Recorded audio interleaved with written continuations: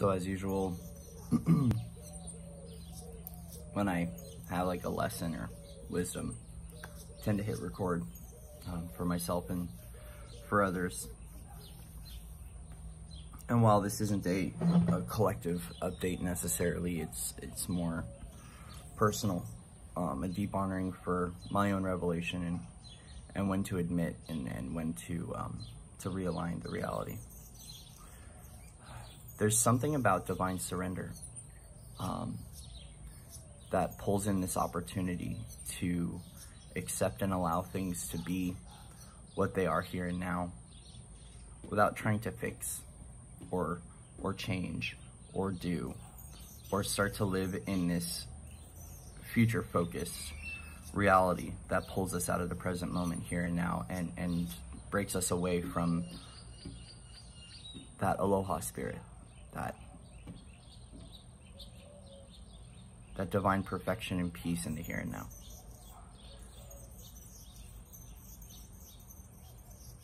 There's been, for myself, I was on this course, this pathway that I was aligned to, that wasn't, it's just not working out, right? It's not working out. And there's been these moments of wanting, trying, pushing way too hard, ripping myself out of the present moment, and wishing things were different. And while, yes, I think it's important for all of us to have some sort of goal, right? While I believe it's important for us to want more, right? For the sake of expansion, growth, so on and so forth. For myself, being a mission-focused galactic, when the time calls for it, admitting defeat in that I can't is a part of this huge surrender that is required of me right now to embody higher light consciousness through this divine surrender. And so while the pathway was told to me, it's going to be magical, it's going to be easy, it's going to be joyous, that was the hook, line, sinker that the universe needed me to walk forward with so I could have this experience, right? And so a part of navigating how we work with our guides, with our teams, and so on and so forth, is to recognize it's a two-way conversation, right? We are here in the human body having the human experience. And while the body catches up to the consciousness, sometimes that dialogue needs to occur between higher self and body so we do not completely break down, right? So I've spoken of break down, break open, break through, which creates resilience.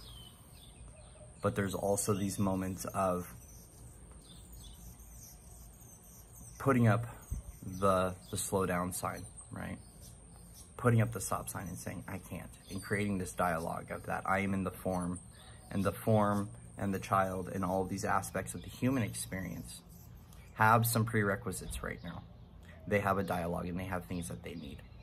And those sustainable needs, while might be promised on said pathway or said motion, we have to have a moment of divine surrender and divine neutrality to witness what the message is and what it is entailing for us and where is it coming from, right? Is it a lower self? Is it a program? Is it the mind? And this navigation point can create such a stir up in the field, almost like a sense of chaos, of discovery of holograms. Is this a program? Is this the truth? What am I following here? And that in itself is a part of awakening. It's a part of discernment, and it's a part of knowing deep within what to follow. And when this occurs, where you cannot make sense of the insight or the guidance or anything like that, it's to follow the feeling and the importance of the feeling space in the higher harmonics. Heart-centered reality, right? And so a part of this heart-centered reality is that if we've been listening too much to one aspect and we're coming into unity, right? We're coming into the unified essence what we call body, mind, soul, right? Or heart, energy field, light body, all of these things working together. A part of us learning how to navigate and coming into that oneness is sometimes listening to the higher self guides, or listening to the ego, or listening to what we call lower self guides. Those things are going to provide some sort of, could, not always, could require us to listen to the heart more, right? Because I have to be mindful of how this is going to be worded, because it's not true for everybody. In my own journey, I'm finding that right now, the place of peace that the heart is guiding me to is something that is requiring a lot of ego defeat, right? And a lot of admission that I can't. And not just I can't, but I cannot do this alone, right? It's the no man is an island. This isn't a one-man world. It's not a one-man operating system. It's not a one-man show. And so a part of that steps us forward in through the portal of the heart to walk into unity consciousness and to walk in the unified expression, right? And a part of us, you know, the restructuring of the male, right? Or the restructuring of the masculine is being able to be supported and being able to not just do things solely dolely on our own, right? Especially as we are working through a lot of child stuff where we weren't supported, where we were abandoned, where, you know, when we've been playing into like the savior and the martyrdom and all that stuff, there's this whole kind of collapse that needs to occur through that. And whatever the universe will do to guide you through that process and to take you to that place of true humility, true surrender, and true softness, excuse me, the universe will do. And there's been moments on this journey of recognizing that there's karma that needs to shift and programs and so many of these other things. But as a result, it's this just utter state of allowance, right? Looking at where we don't trust, looking at so many factors. And while I recognize, even for this next leg of the journey, that my universe was trying to provide for me, I can see how each waypoint in the stop would provide me an opportunity to break down more programming. My choice then is to either keep walking forward and to go through that crunch and that squeeze, or it's to find myself a safe place so I can work through those things on my own, right? It's recognizing that no matter where I'm at, I can transcend everything from within. I don't need the journey necessarily to walk through that. But also too, it's that there's things that we want to accomplish in our world. There are things that we want and we desire. So for myself, it was freedom. I want to be able to travel more. I want to get out on the open road. And as soon as I did, I started to witness further down the line all the things that are getting in the way physically. Recognizing the light body, how I'm caring for self, how I'm caring for the physical body structure, how I'm caring for the soul, for the heart, but also how am I caring for my light body vehicle? How am I caring for my RV and what needs to get done? And so in the admission of defeat, that this pathway, the choice is I could keep walking on the pathway, right? And I can feel and sense into it that it would be a lot more strenuous than it needs to be, is to recognize, okay, so here's these things that I need to get into alignment in my own reality, right? These are the things that I need to do. And then being able to keep my focus there as I focus on deprogram when I get back to my next spot, right? Collectively, there's a lot happening.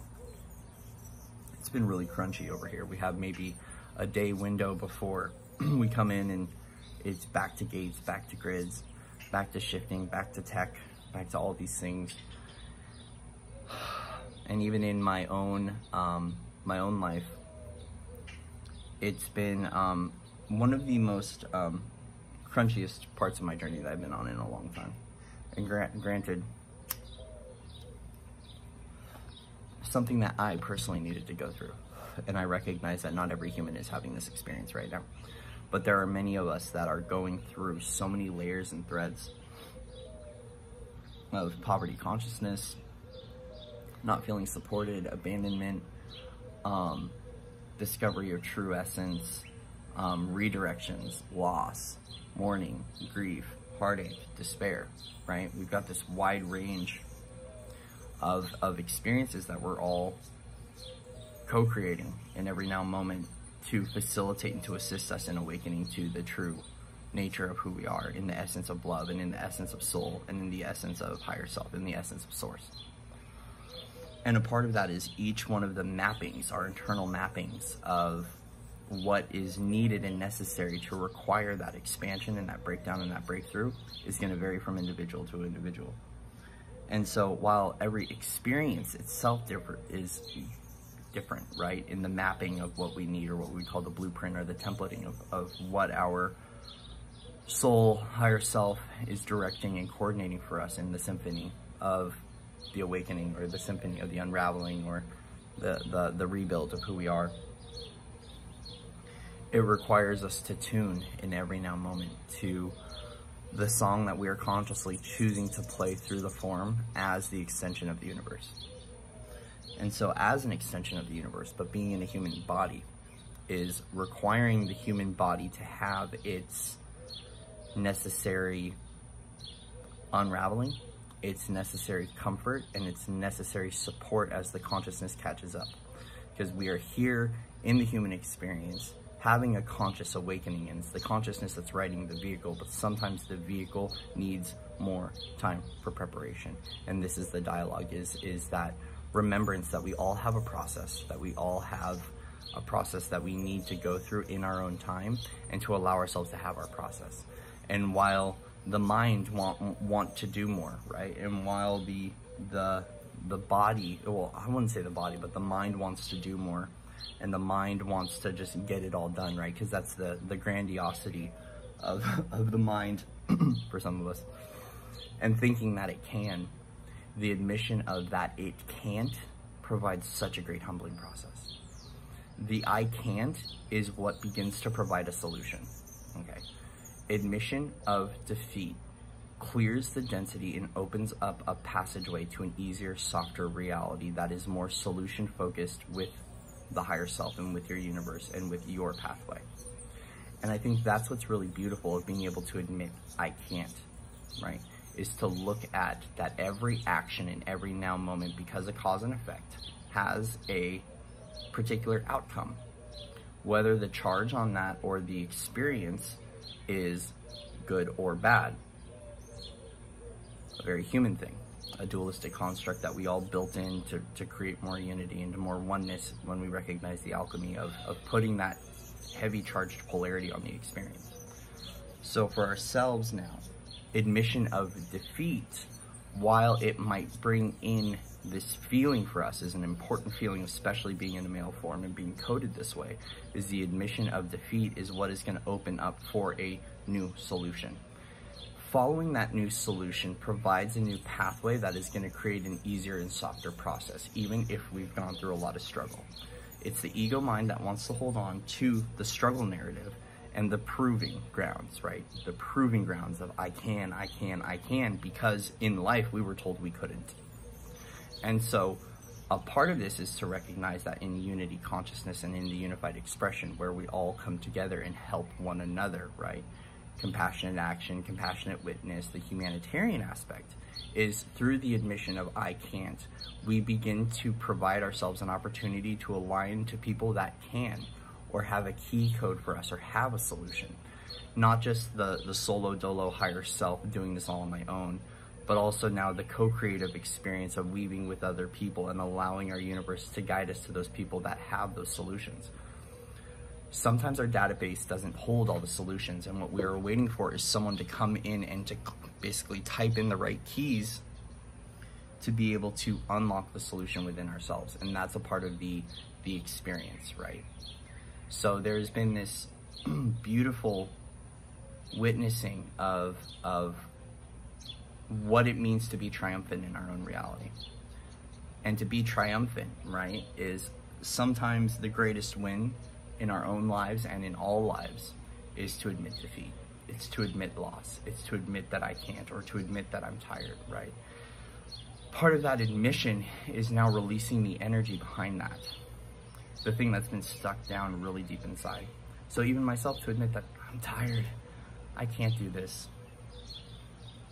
I'm a strong individual, but this is tearing me down.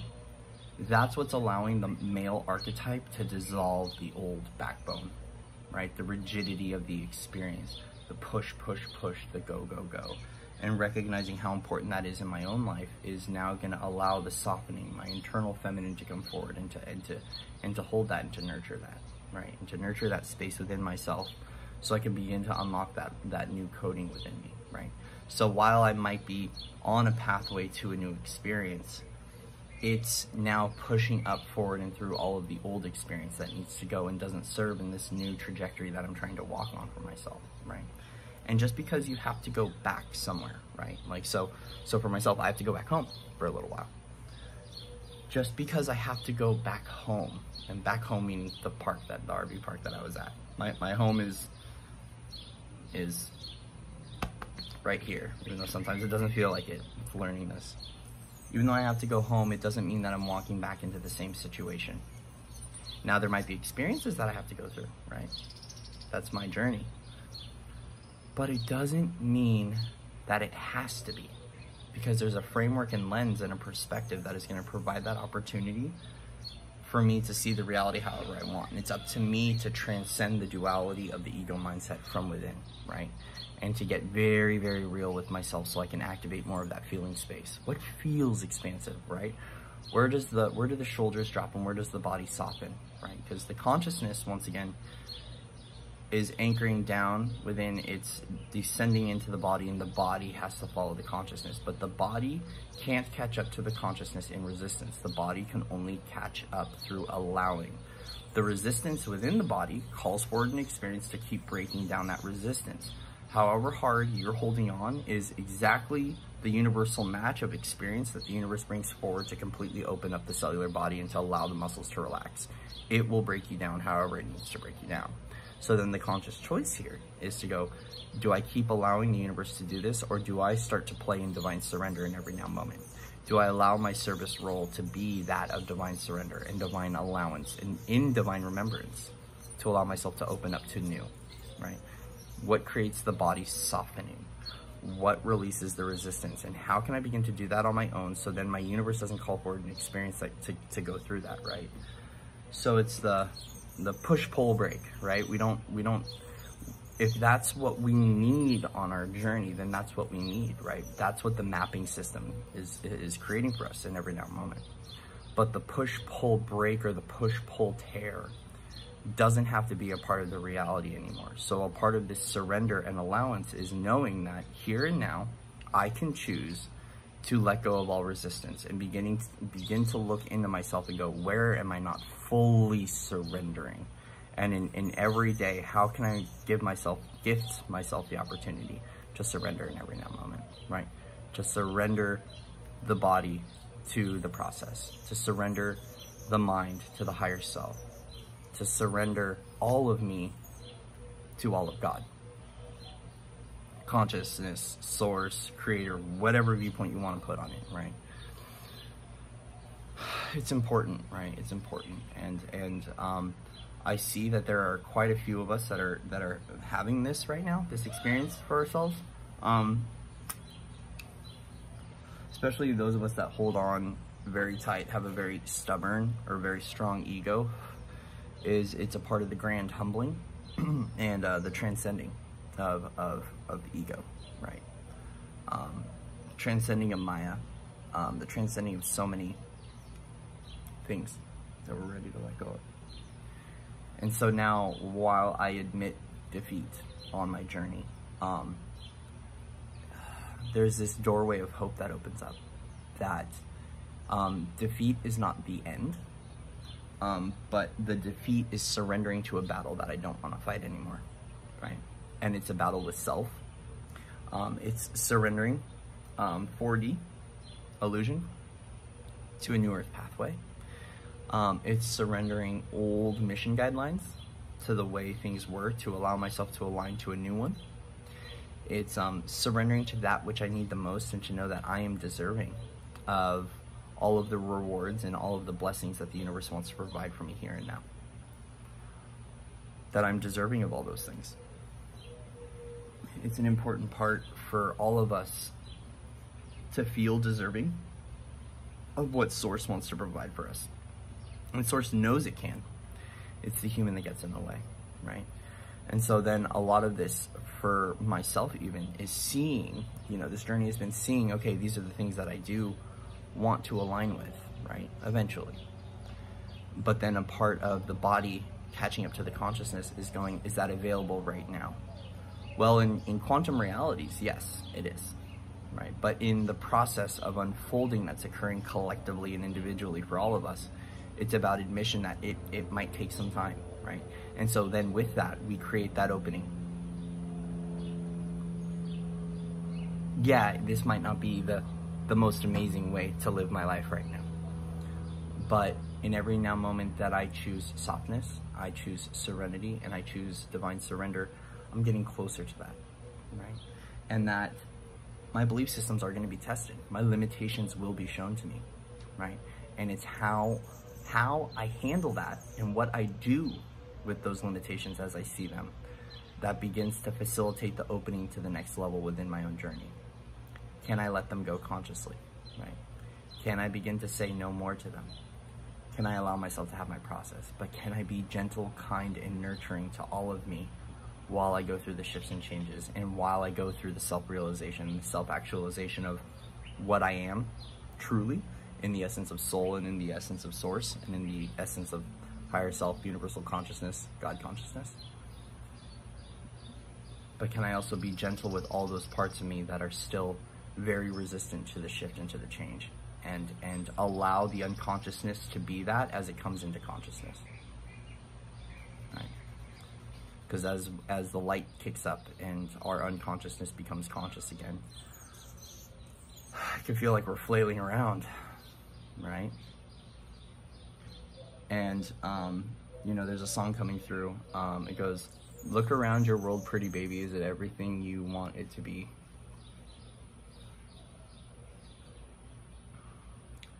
And right now, when it comes to wants, right, because this is now a checkpoint, a narrative for myself, is everything I want it to be? No. Is it what it is? Yes. Do I have the power within me to consciously shift it? Yes. And what that requires to align to that reality is not going to be something that is, because even that's encountering your program. See?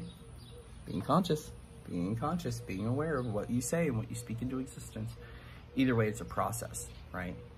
And it's my choice on how I choose to witness and view that process. So part of this balance point is allowing myself to have the process, allowing myself to surrender that I can't in a lot of ways because of the limitations, because of the belief systems, and because of the way I chose to consciously set up my reality, right? And so then now is beginning to make progress by allowing myself to return to heart, to find that place that supports that, to be at heart, with self, and to allow all the belief system restructuring to occur, and then being mindful of in my engagements and in my encounters, where am I taking on belief systems that of others? Am I consciously choosing in every now moment the highest aligned pathway for myself? Am I listening? Am I paying attention? Am I witnessing? Am I holding neutrality, right? And while the collective is going through what it's going through, can I allow them to have their process and find a place for me where I can just melt, right? And that's the thing, is that this isn't readily available for all of us here and now. And I see that and I witness that. But there's a level of responsibility and empowerment at the higher self level where we all have our pathway and we all have to do what we got to do to be able to get to where we need to go. But the way that we align to that is based on our belief systems and based on our morals and ethics, right? There's shortcut ways to get there, and then there's really long routes. And for some of us, we have to take a little bit of the longer route and the slower route, because that's what the evolution is calling forward, so the body can catch up to the consciousness, right? So the mind and body can catch up to the consciousness of the soul higher self, of the light body, and allowing that to support us, right? So whether your journey home, right, is a long one, a short one, a quick one, or constantly evolving? Can we all just surrender to the journey and allow it to be what it is without having to judge it, right? Without having to be like, oh, it's this and it's that, and I'm not awake enough, I'm not spiritual enough, I'm not doing enough, you know, all the things that start to play, that start to tell you that you aren't. And just allowing ourselves to be that we are. And it might not look like other people's, but it's ours. And that's the beautiful gift, and the representation of that present for ourselves is the pure presence, accepting that this is how it is right now. And there are things that I could consciously do to shift it in every now moment, but sometimes the surrender of this is the pathway and I'm okay with that, that's where we find peace. And at the end of the day, it's about all of us coming back to peace within, coming back to this really deep knowing that it's okay. It's okay. I might not have everything that I want, but what I have is perfect. And that's when we hit that moment of gratitude, that moment of giving thanks for the experience, that moment of giving thanks for the things we do have, and we allow ourselves to blossom and flourish those beautiful gifts that have been given to us, and allow those things to amplify. Yeah. So that's it. I love you guys. Much love and respect to everyone out there. With that, I'll see you soon.